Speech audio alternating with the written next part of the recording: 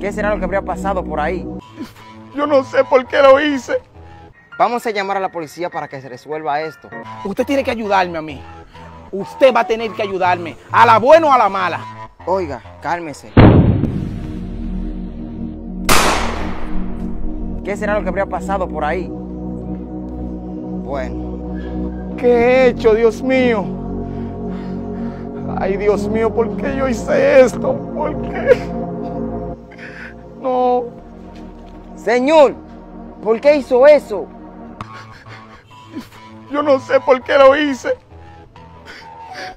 Él me debió un dinero y no me lo quería pagar y tuve que hacerlo. Ay, señor, qué mal ha hecho. Vamos a llamar a la policía para que se resuelva esto.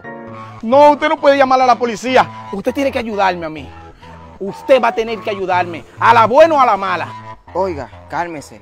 Yo sé que eso no estuvo bien, pero lo voy a ayudar, tranquilo. Sí, tiene que ayudarme, porque he hecho algo muy malo, pero no quiero caer preso, porque él no me quería pagar y él debía pagarme. Hasta voy a guardar eso. Perdóneme, sé que estoy nervioso. ¿Qué pretende hacer? Dígame. Excelente, gracias por guardar esa arma. Oiga lo que vamos a hacer. Usted va a buscar un saco y vamos a desaparecerlo antes de que alguien venga. ¿Un saco? Está bien. Espéreme aquí. Asegúrese de que nadie esté en el área. Y si aparece alguien, le dejaré el arma para que lo extermine. Excelente. Hágalo rápido para que nadie nos descubra.